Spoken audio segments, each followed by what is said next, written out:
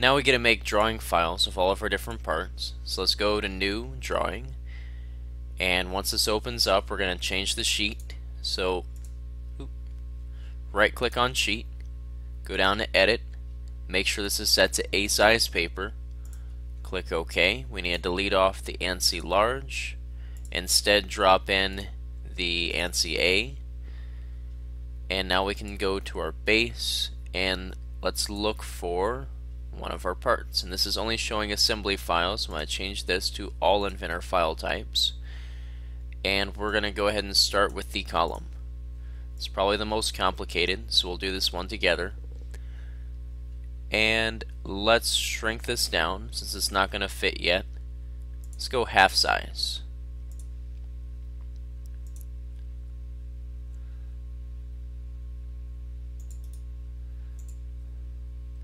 Okay, I'm going to put in these two views and then go to Projected and make another view off of this. And let's see if this is going to be enough. This will not be enough. So let's do one more projected view.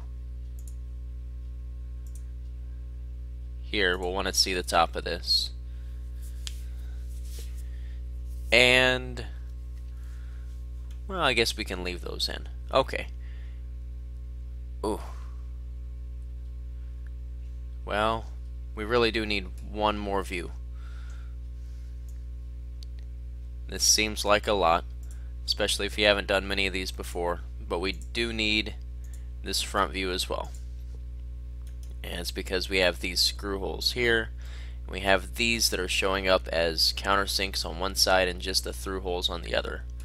So let's go ahead and start dimensioning this, and let's actually do this in a way that, well, the one that you would come into the most problems with. So for starters, let's put center marks on all three of these, and then go to your center line, click on the centers of each center mark,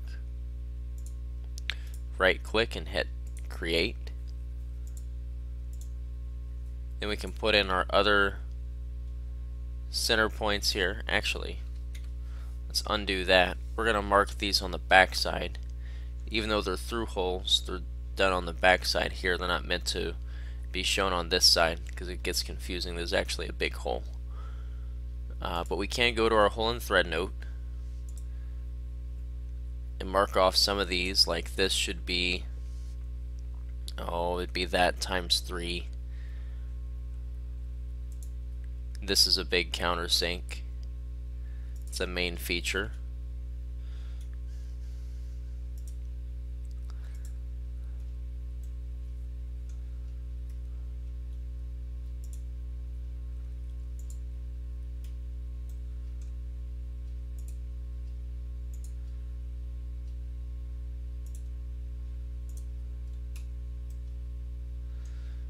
Okay, I think that's all of our holes. Let's edit just a few of these. So for example, this one, we want to say X3, showing that there's 3 holes that have that same size. Similarly, X2, there's 2 of those. And this one, I think we're just going to put a TYP. There's more than 3. Didn't get all my center marks in yet, so let's go back and do that.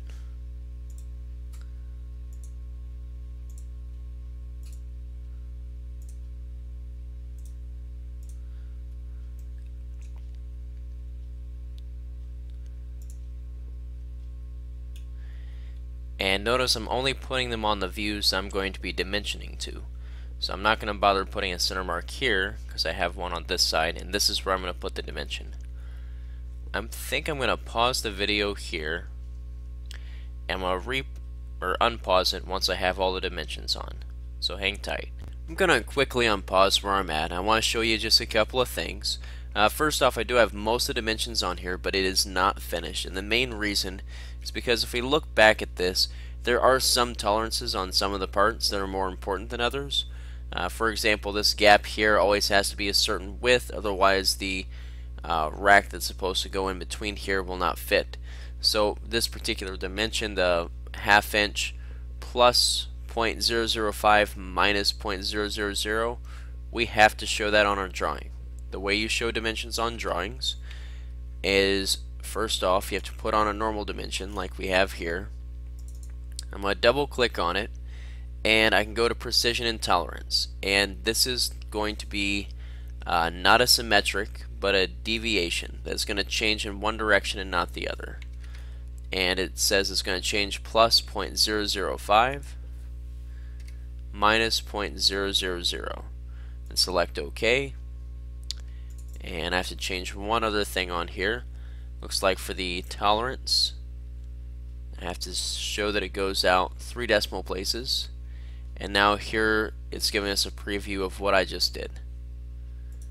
Okay, and there are a few that are like that. That's one of them, obviously. And then you also have, like, here's a plus or minus. Here you have a limit dimension. No, it's not a limit dimension, it's a counterbore. Those may be the only two. And if that is right, let's just go ahead and do this one as well. So on this countersink, we have a plus or minus 0.002 on the countersink. That was shown here. Go to precision and tolerance. When it's a hole, it looks a little bit different, but it's the same thing. You have to click this expand button, and on the countersink itself, not the depth, correct? Yep, on the diameter of the countersink, it's plus or minus 0.002, so it is symmetric.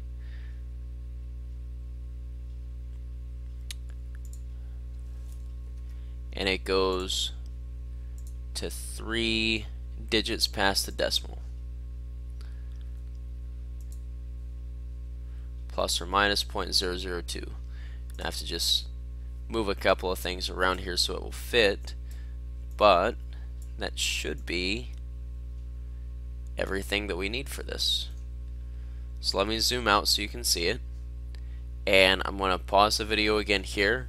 I'm going to go on to the next part, which is going to be the table, and we're just going to come back in when the table is already finished. So here's all your drawing that you need for the table, and I couldn't get the chamfer to show up. I think it's because we had these cuts in this here, so I actually cheated a little bit. I used leader text instead. I zoomed in on an edge and just made text off of that.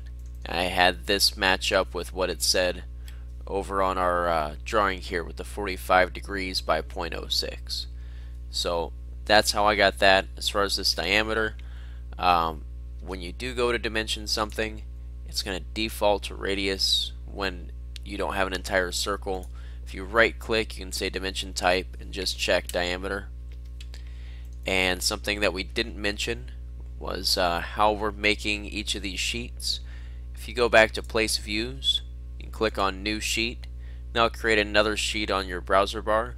So here I have column already. Here's sheet 2, which we're going to go back and rename table. And notice that I am putting in my name, the title, the scale on each of these. And now we get to start in with the base. And once I finish the base, I'll put that up here as well. This is what I'm looking for on the base, and that includes having the depth of your hole and things like this limit dimension, the stack dimension here, to show how wide this has to be. As far as how to get the depth to show up, if you double click on your dimension, you can add in this symbol from here, and you can add in the value of your hole depth from this button here. Okay, again, go back to place views, new sketch. We're going to be going and adding in the gear plate next. So base, search, find your gear plate, and if this isn't the view that you want to see, just navigate to the right one. And I probably could have done one more there. Okay, again I'm going to pause and come back to. I went ahead and chose to make this 2-to-1 instead of 1-to-1, and there are no tolerances on this drawing, so we're just going to leave it just like this. Okay, we're going to make the table pen next. I'll show you what that looks like. The drawing for the table pen, note that there is a tolerance on this diameter. It's important that it stays tight and it holds the table down onto the base. Let's go on and look at the cover plate.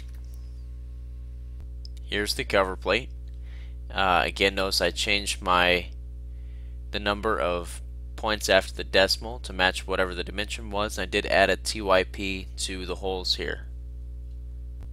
Here's everything you need for the rack pad, and again note that the more important dimensions do have a tolerance to them, so make sure you get this added on as well. And we're almost done. We have a few more. Now the punch holder gets just a little tricky, and that's because I want to see these holes and dimension to them, but I don't want to foreshorten view, so I have to go to place views and use an auxiliary view. So I'm going to choose a view identifier scale. That looks fine. Click OK, and I missed something. Okay, here we go. Make sure you click on a slanted line and click away from it, and it will create your auxiliary view. You can then go back to annotate, put in your center holes or center marks, and then you should be able to dimension these from this back edge as it shows here. And in this case, the back edge is actually this edge down to each center.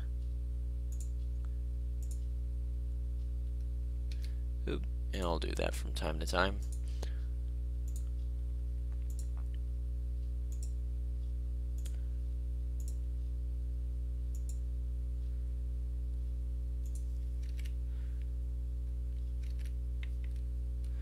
Okay, make sure you have the right number of decimal points. I am going to pause this and come back to it because we are running out of time. Alright, and here make sure you have in your whole notes that you have in your name and what it is, the scale. This is the last one of the normal drawings. The last two are both ones that you may or may not have been required to do. I'm still going to go through and show how to dimension these, and this, since we use a gear generator, we're just going to use the same kind of format they do. You'll see that in just a second. Here I've just added a note giving us the same information that the drawing had, so anyone else with the gear generator can go in and knock that out, or if they want to go through all the calculations, they could do this by hand. I also noted the important things about the keyway and about the thickness. And we just have the rack left, and this is fairly straightforward. So let's just skip to the finished product. And here's the rack. Notice that I did add in an extra note for the specifications on the teeth, and we have tolerances on both the width of this. It can slide up and down through the column, and on the hole here for the rack pad to slide into. We also have the chamfer here noted, and we do have one sheet left. This is for our parts list, or our bill of materials. So let's go to that, and for this one, for your base, we want to select your presentation view. We will want an ISO top right view of that, and let's make it shaded. And let's also put in, for our base, an assembly view to show what the whole thing looks like once it is put together.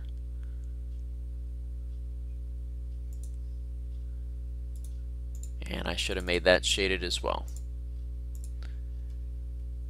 Okay, under annotate you have parts list.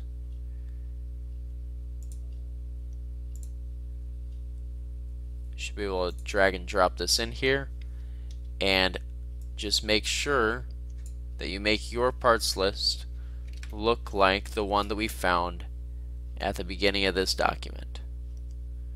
The way that you edit this is that you right click on the text and you go edit parts list, and here you can type in whatever